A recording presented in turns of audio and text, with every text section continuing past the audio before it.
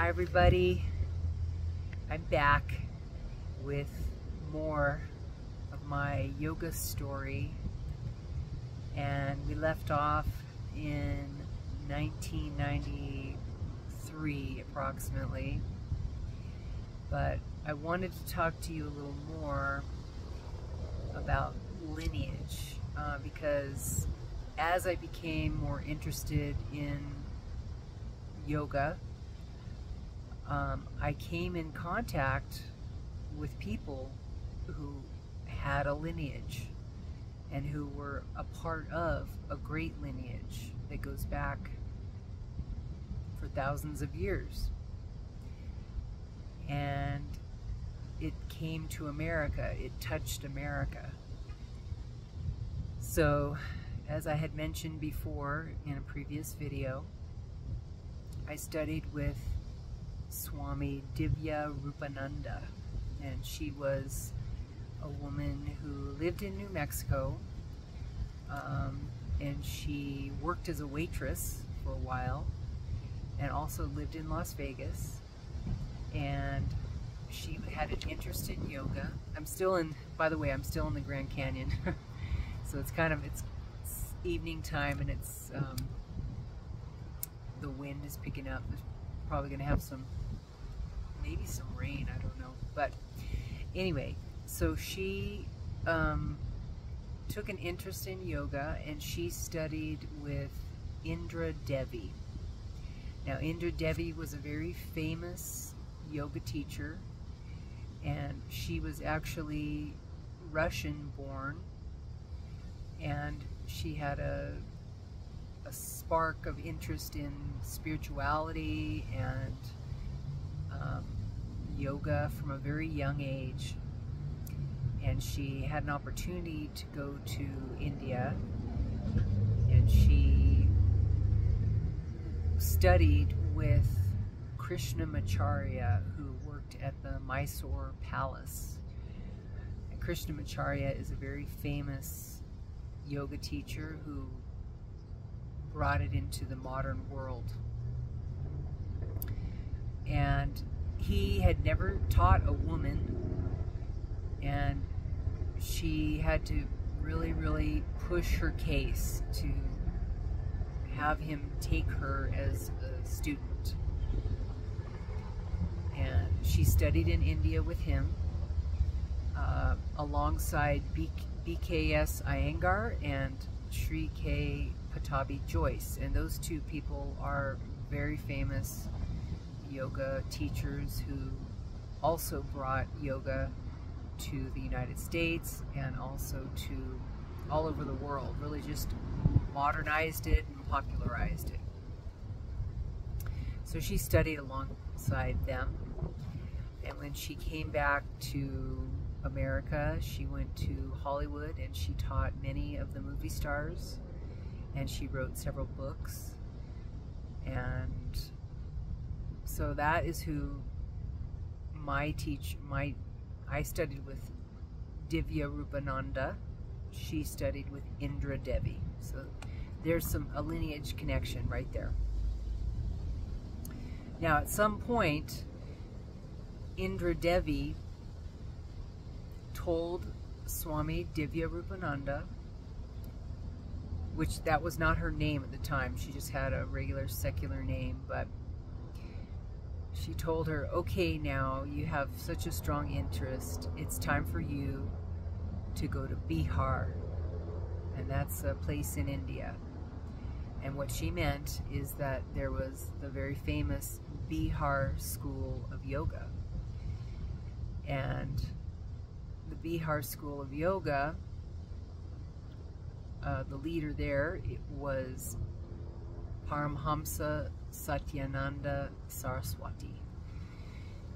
And so Indra Devi took Swami Divyarupananda, took her to India, and they traveled on a train. And at the time, Bihar was a very dangerous place. It still is, from my knowledge, a dangerous place. But back then, I think it was very dangerous, and like there was a lot of lawlessness and a lot of just crime and unchecked crime, basically.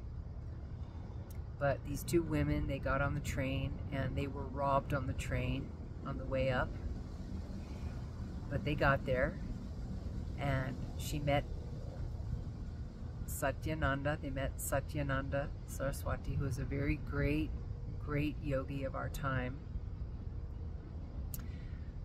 And she studied with him, and she took formal initiation into the sannyas.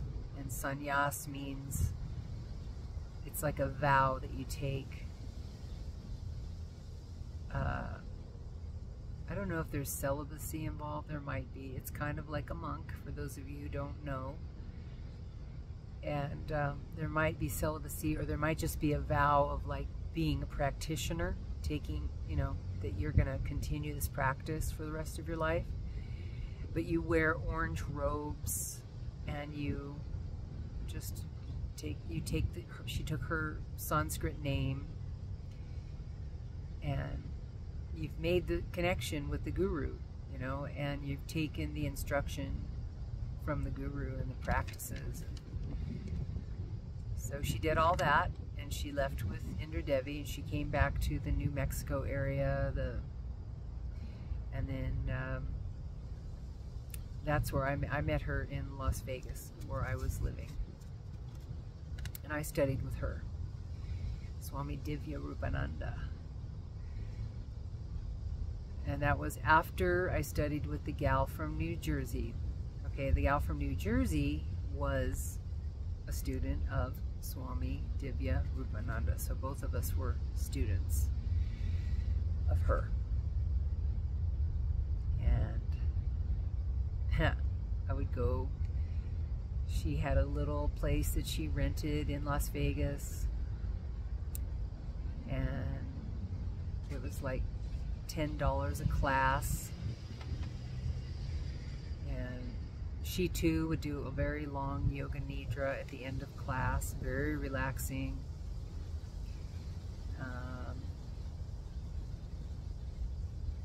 Yeah, that was good.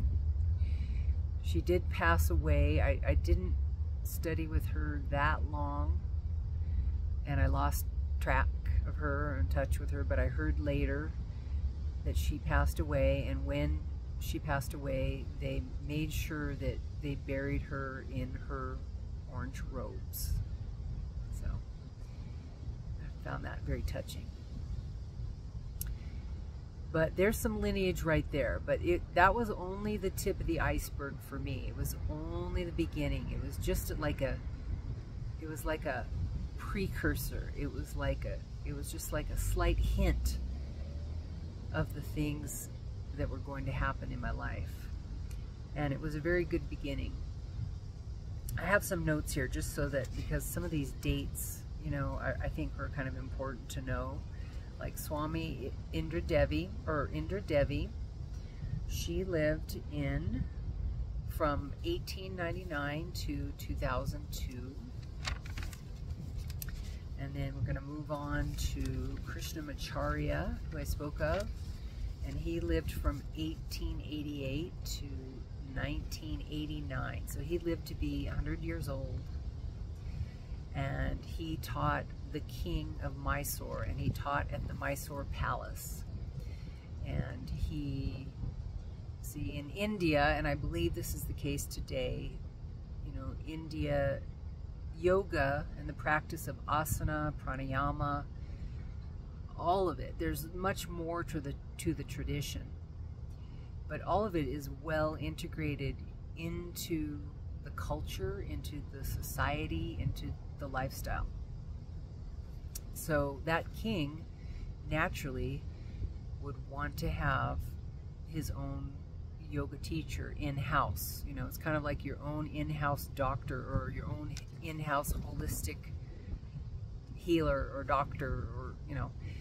And that's what Krishnamacharya was in charge of. He was there to keep this king healthy and his court healthy, and hold classes there and teach people. So he was there. He taught many, many things across the board as far as yoga.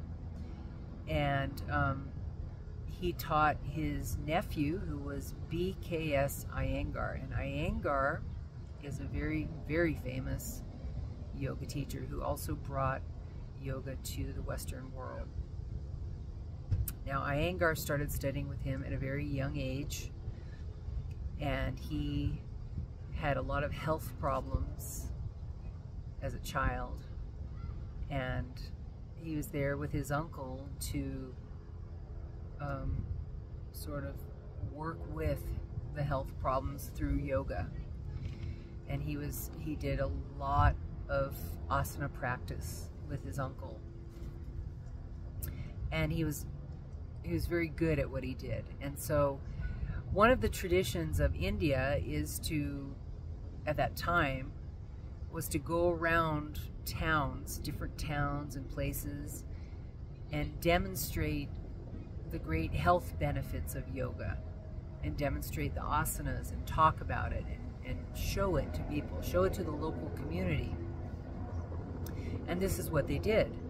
Krishnamacharya would go around and he would talk, and his nephew, young BKS Iyengar, would demonstrate the postures and move, and they would showcase yoga. Also, because BKS Iyengar was limited a little bit, maybe, or actually he was, when he started to teach, he also worked with people who had limitations. He started to use props. He used different kinds of things to, pull your body. He would use ropes and blocks to elevate certain parts of your body, and to lean on things, and sandbags to weigh things down so that you could sort of assist your body in these certain positions. So he really did become famous for the use of props. But let's see, Krishnamacharya lived from 1888 to 1989. And Iyengar, I've got my notes here. Let me look. And I find it all quite interesting. He lived from 1918 to 2014, and he lived to be 95 years old.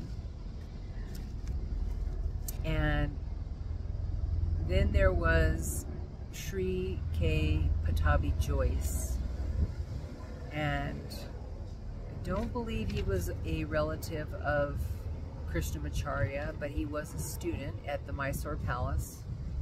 And Sri K. Pattabhi Jois is the founder of Ashtanga Vinyasa Yoga, which is a very famous style in the world. And from that, a more kind of watered down, I would say watered down version is called Power Yoga. So yeah, that's that. And so Pattabhi Jois was also practicing there at the palace. And Krishnamacharya was very creative. He would work with each person in their own way. And so he worked with a group of young boys. They were like 13 years old, between 13 to 16. And he did kind of a gymnastic style. And that was sort of the beginnings of Vinyasa Yoga, Ashtanga Vinyasa Yoga. That was what Pattabhi Jois was doing, and they sort of developed this style. Now, I know that there's history, there's some, like, more historians will have more information about that they may have drawn this style from ancient texts. I don't know a lot about that, so I'm just giving you kind of a general idea of kind of where it came from. But it was a very creative environment, and they worked with different people in different ways, and worked with their bodies and asana and these styles started to develop of how to work with people. And Pattabhi Jois lived from 1915 to 2009, and he was 93 years old when he passed away. So I personally never did study with BKS Iyengar, but I was very much influenced by him through his book, Light on Yoga. I really did study that book. I enjoyed it, and I was very influenced by it. I did study with several of Mr. Iyengar's students who were American teachers, and I'll go into another video on the different people I studied with. There's kind of a long list.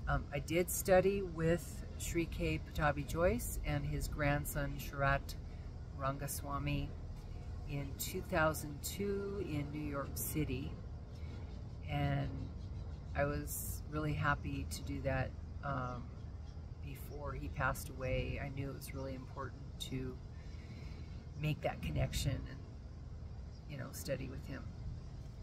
Let's see. Now, Krishnamacharya, after he passed away, his son TKV Desikachar, his son sort of took over the lineage. He wrote a book called The Heart of Yoga, but he lived from 1938 to 2016, and he died at the young age of 78, and he also wrote a lot of books and toured America quite a bit, talking about yoga and teaching yoga and training people.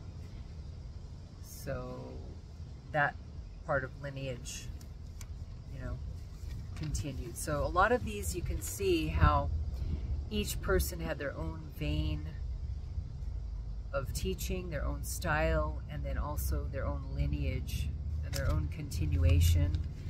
And then sometimes the students who receive it, they on their end, you know, may alter it or teach it to a different ear. You know, maybe they're teaching it to Americans or Chinese people or Europeans. You know, there might be some shift when it comes to you're teaching someone different. And then we go to Satyananda Saraswati. Now, he was the great guru who was in Bihar, and his teacher was Sivananda. That's a very famous lineage, Sivananda Yoga. Sivananda was a great yogi, and he lived from 1887 to 1963. And his successor was Paramhamsa Satyananda Saraswati, and he lived from 1923 to 2009. And his successor is Paramhamsa Niranjanananda Saraswati, who is still alive and still teaching at the Bihar School of Yoga. And he's kind of around my age. And my current teacher, Dharma Bodhi, studied with Niranjananda and Satyananda Saraswati and was heavily influenced by them. So I'm connected that way through that lineage. So this is how the yoga tradition is brought down through time. It's a verbal lineage. It's a tactile lineage. It's a person-to-person connection that you have. It's an energy transmission. It's a watch and learn. It's a look and see. It's a real live connection that you have with your teacher for many, many hours, many days. And it's like you take it in, you digest it, and it becomes you. And this is how it's been done for thousands and thousands of years in the yoga tradition. And here we are, it's coming into our modern world. Now there are problems with that, with this tradition coming into our modern world, and I'll probably do a whole video talking about that, because there's enough to say about it, I would say. But nevertheless, we are where we are, and this beautiful tradition of liberation is brought to us, and we have it. And so what will we do with it? That's the question. What will we do with it in these modern times? So I thank you for watching. Again, please comment below if you have any questions or any subject matter that you'd like me to talk about. I will do my best to talk about it. And I hope to see you again real soon, and have a great evening. Namaste.